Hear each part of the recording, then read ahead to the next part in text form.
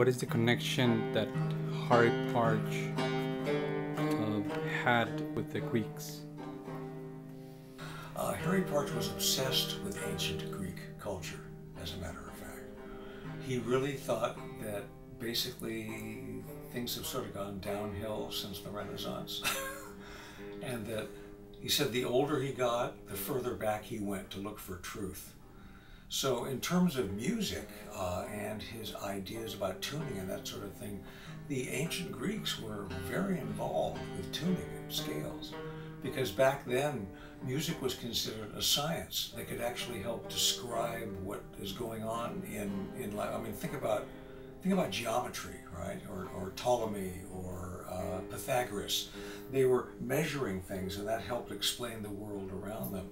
And for them, actually, a vibrating string became a reflection of nature somehow. So they came up with all sorts of ways of tuning strings, of dividing them into halves and thirds and fourths and fifths, and using arithmetic proportions and geometric proportions, all the stuff that we had to learn in high school about the concepts of geometry.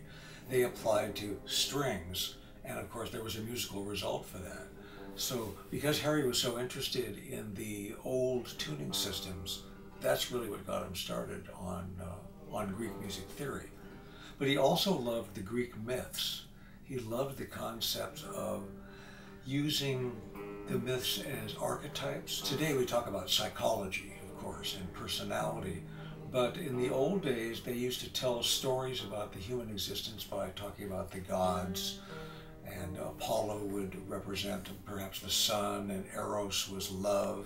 And these were concepts, of course, but they told the stories about how humans interleaved themselves by using these myths. So he was very interested in that as well.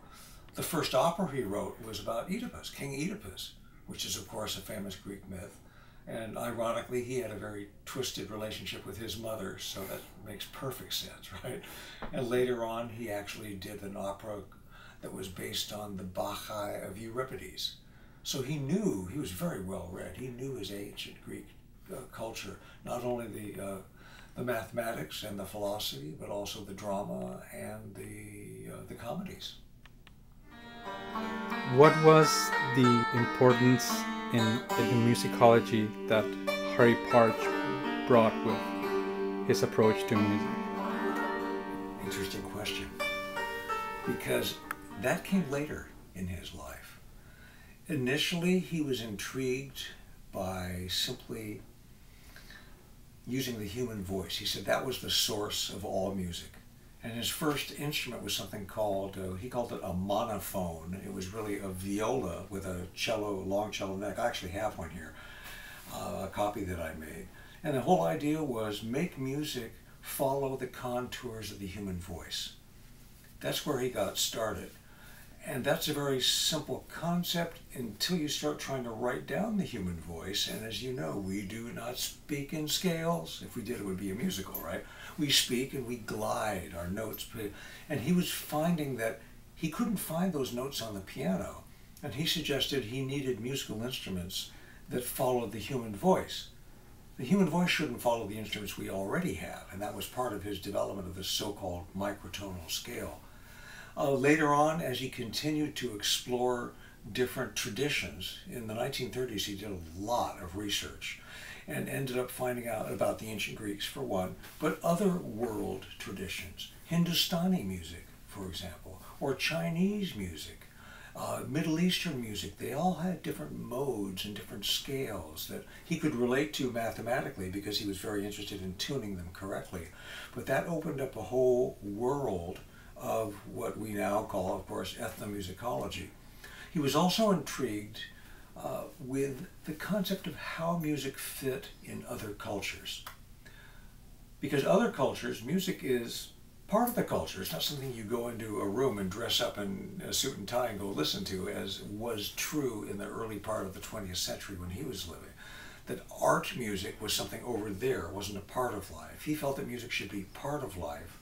And he did pay attention, close attention, to how other cultures embedded music into their lifestyle. And that's how his ethnomusicological slant came about. He was also intrigued with different countries' music. When he lived in San Francisco, he would go to the Chinese opera with Lou Harrison, for example. And he explored different ways that humans have expressed themselves musically.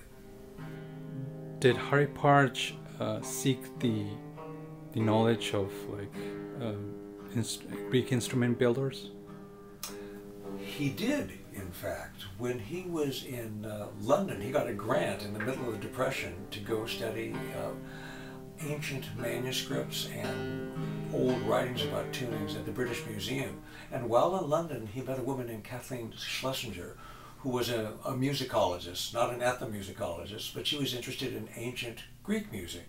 So much so, in fact, that she wrote papers about how they tuned the old panpipes, and she made herself a kithara, or a kithara, still not sure exactly how you pronounce that. But she had done a lot of research herself and seen, as so many people had before, pictures on ancient Greek vases of these wonderful lyres and kitharas. And she actually had someone make one for her. And when Harry was in London, he visited her, and boy, did they hit it off, because he knew exactly what she was talking about. And her study, the sense of old Greek music, not very many people knew about that. So she was thrilled to talk to him about it. So Kathleen Schlesinger really helped him talk about some of the old modes, some of the old instruments, and perhaps how the music was actually used. Because we're not really sure. Of course, we don't have any recordings. We have very little music also. But we do have theory textbooks from ancient Greece. So they were able to talk a lot about ancient modes, and she helped a lot.